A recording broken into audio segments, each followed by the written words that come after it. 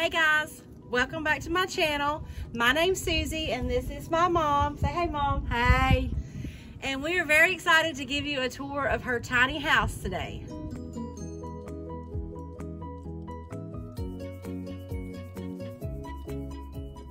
About 4 years ago, when my mom said she was going to buy a repossessed shed and turn it into a tiny home, I thought she was either joking or crazy, but here she's done it and it's turned out great and she's really happy here, and I am very happy to give you guys a tour today. I am gonna quickly show you the outside because it is cold out here, and then after I show you each space in the house, I'll do a photo montage of like kind of how it got there. And I really hope you guys enjoy this video. Thanks so much for watching. Okay, this is the outside, and that house down there was my house before I moved in with Heath, and now my daughter and son-in-law live there.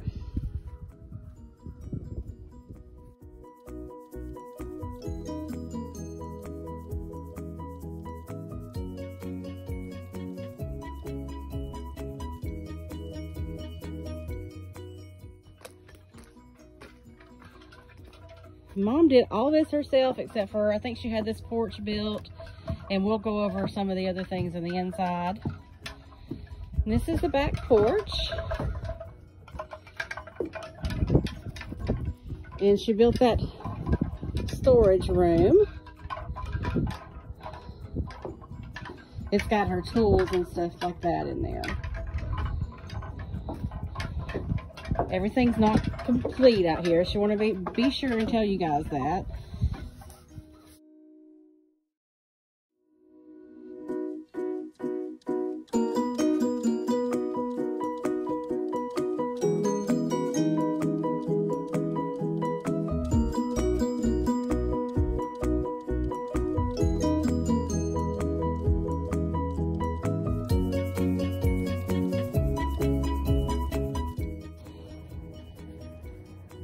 There's still a little area up there that hasn't been painted yet. I probably need to get up here and help her with that.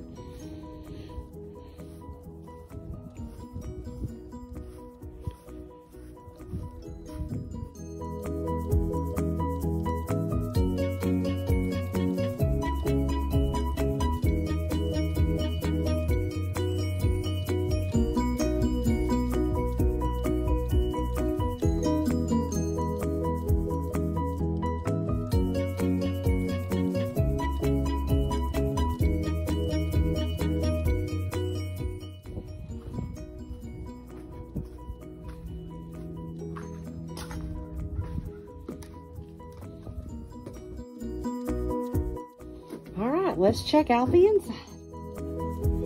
Okay, this is the main living area.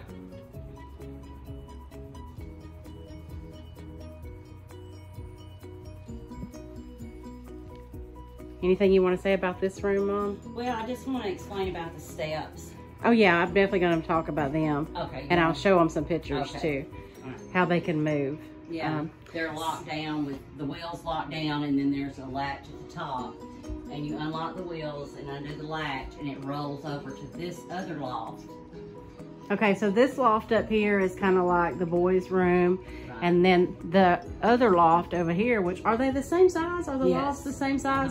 I always thought that one was a little bit bigger. 12 foot, okay. They're both 12 foot. Okay. Because it goes all the way over the porch. Yeah, and that one is storage. So she doesn't get up there as much, where this one is used all the time, so the stairs stay here.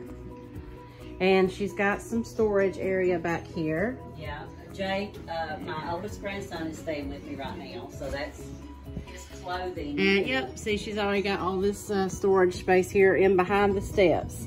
And these are the steps that unlock and move. There's the graduation wall. I'll show y'all a high school picture of me. Check out the hair.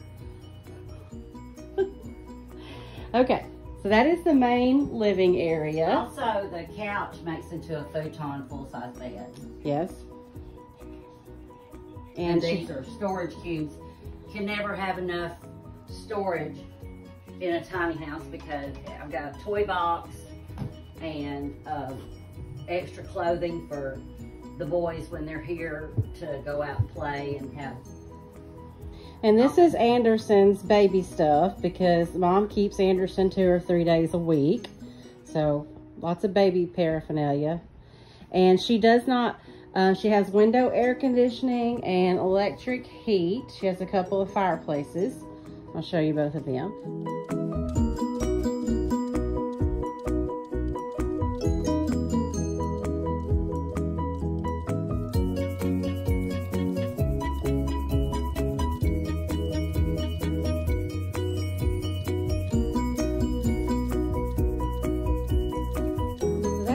Living area, and when you come in and you turn to the left, that is the kitchen and the dining area, which will move when I don't have baby paraphernalia. Yeah, a lot of times she has the table over here, but I kind of like it right there. Yeah, I do too. It's off a little bit, but I don't care. I'm off a little bit too. And Mom did all of this by herself: cabinets, countertops, backsplash. You hired somebody to do the drywall and electrical. Yes. And what else? And plumbing. Roughed in plumbing and roughed in electrical. I hooked everything up. Right. Because I wanted to know how to do it. And Yeah. they showed me how to do it. But Jake helped some with the cabinets. My grandson that's staying with me. And then Allison helped me with the backsplash. Yeah. But I'm not done. I still like a lot of trim work to go. And, but time is, you know, all I got anyway, so. But she has full-size appliances in here. And then I have a pantry that I ordered everything from Home Depot. And then I have the drawers, which I love because they're very accessible. And then all my pots and pans are down here. And then I have dishes in here and dishes in here. Now I'm going to also put open shelving right here to the wall here so I can display plants and things like that. She has a dishwasher. I have a built-in garbage and then another drawer for utensils. And then the sink, I'm gonna do a full-size sink, but at the time when I started this, I just went with a bar type sink because I didn't know how much room I was gonna have. So. You definitely have room for a full-size sink. Exactly. Yes. And it won't be long. I'm just, you know, waiting to find one that I really love. And these are like a faux butcher block, or is this actual butcher block? No, it's actual butcher. Okay. It's actually wood, solid wood. And she stained it a dark stain and sealed it in. Not a gloss finish, but and at the time I didn't really know what I were doing. Don't do that corner. It's fine. The backsplash. The backsplash is peel and stick, right? Okay. Yeah. I think I got it from Home Depot too. The kitchen is, the way it's laid out, is plenty big enough for 2 or 3 people to be in here, but not move around a whole lot. Right. She did have a large fridge, but decided she did not need a large fridge and needed more counter space. So she got a smaller fridge. And I'm going to have to redo my counter here because the refrigerator came to here. Yeah. And I got to get me another cabinet. Right. Because of the smaller mid-size refrigerator. Plus I got more daylight through that window that I hated, that I had lost the daylight through there. Remind me on the floors, are they the tile? They're peel and stick. Peel and stick, vinyl. Yes. Okay. Yeah, she did a really good job on them. Well, are they coming up anywhere? It's been what, 2 they're years not or so? coming up now. I didn't do. By the time I got to the bedroom, I didn't do as good a job cutting the lengths. So I've got some cracks in there, but I have extra flooring, and all you have to do is peel it up and put down, you know, whatever.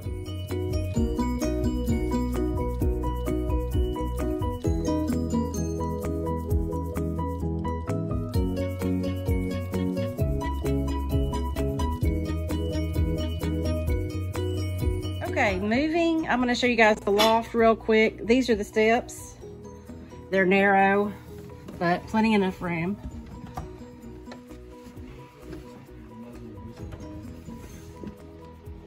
And you can't really stand up in here, and this is mostly game room for the grandsons.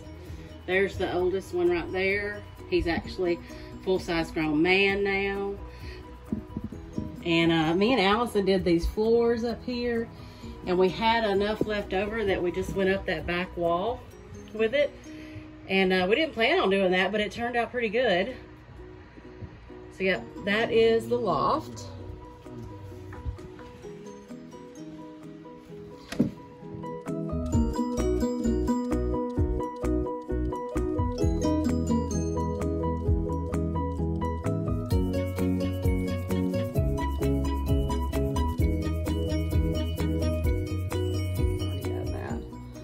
And the storage loft up there, and my pretty mama. With our new haircut. All right, on to the bedroom. Now remember, this was just one open shell, and she had all these, put up all these walls, framed these walls in and everything. You're gonna show the before pictures anyway. Yes, I'll show y'all before. She has not painted the paneling in here. This is the paneling, right, that you bought. She liked the look of it. And that's the back door, which was not here at all. No, I put that in. Yep. And the windows in the living room weren't in either. Right. And she did have a single bed in here, but she just recently got a full-size bed, and she does have risers to raise it up, son. She just has not got to that yet. I had to build me a little I was gonna say, you must have built you a little, I did, a little tiny nightstand. Yeah. So she can still get her door open, but have her lamp and place to put the phone and such. Still some trim work to do in here as well. Yeah. And this is her closet. Do you want to show the inside of the closet? Like, I'm not done in here, so this is not how this has changed a lot since, not you know, like she thinks of something different to do, and she does that. So I'm not sure if I'm going to put a door on it, or I like the curtains because I have them over there, but yeah, I like the curtains. I'm not sure. It's the switch box. Right, I was going to show them there's not actually a window there, but that works. Yeah.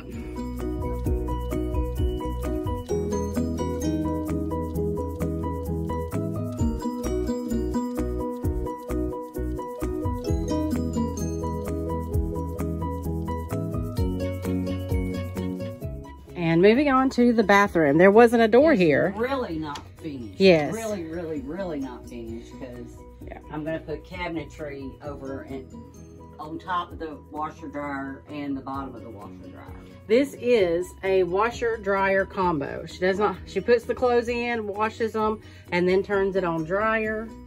Do you love this thing? Love it. Still? But, you know, when you live alone and you wash a load a day, you never, you know, get backed up or anything. But like you say, it takes a while. It takes a while to dry them, but I don't dry a lot of my clothes anyway. Never have. I hang up a lot of clothes. So. Right. But it'll look a lot different when I get the cabinet doors on the top and the bottom. Yeah, but for space-wise, that worked out really good. I mean, you could have got a stackable one, but... Yeah, I'd just rather have that. Yeah. I mean, I thought about it for a long time before I did it. And this is actually going to be a storage, and just some of Jake's hanging up clothes, my vacuum, my hot water heaters in here.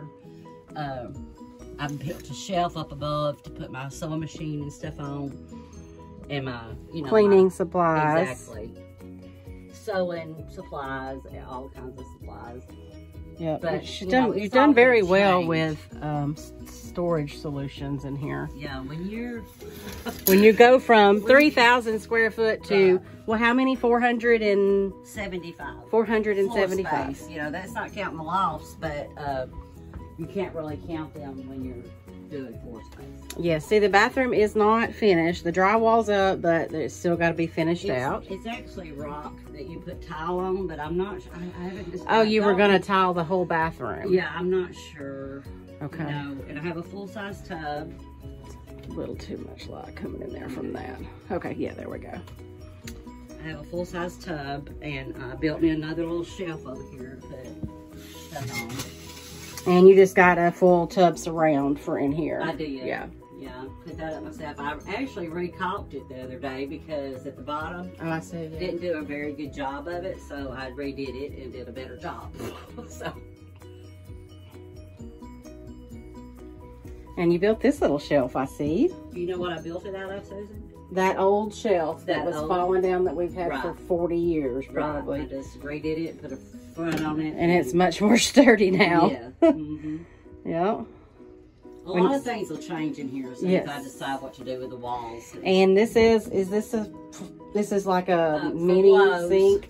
Yeah, from Lowe's. It's just a little vanity with a, with a cabinet under it, but it is. I may go bigger with a bigger vanity and move the shelf, but I don't know. I haven't decided that either.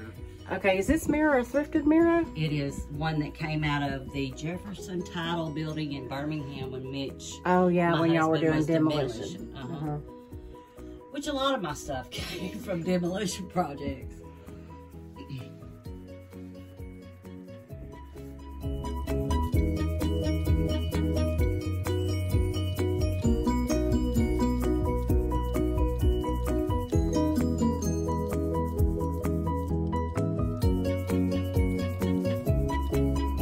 Okay, so real quick, we wanted to give y'all an overview of what she actually has in the house, because I know that a lot of people are doing tiny houses and they're curious. So yeah, how much about do you have in this house, and explain what it entails? Okay, I have about $40,000 in it.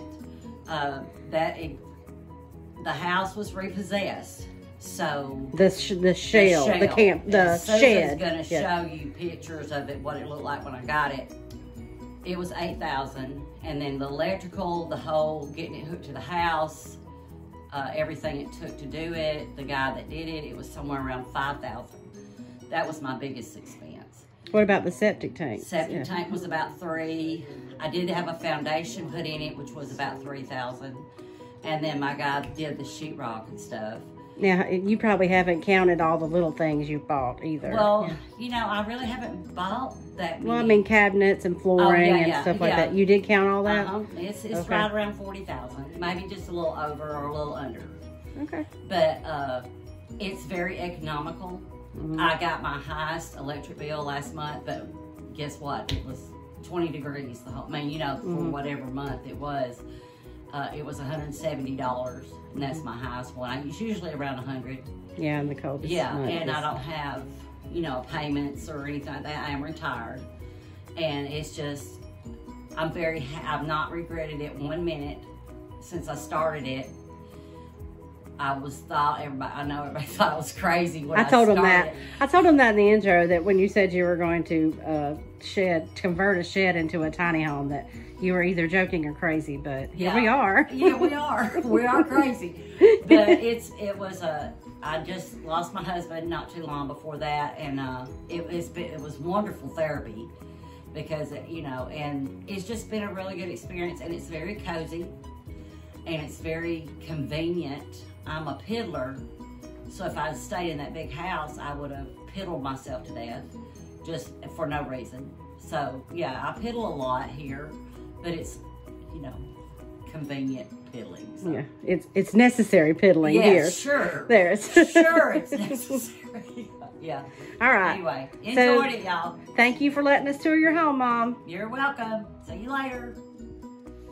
Don't forget to give this video a thumbs up and subscribe to my channel. Thank y'all so much for watching.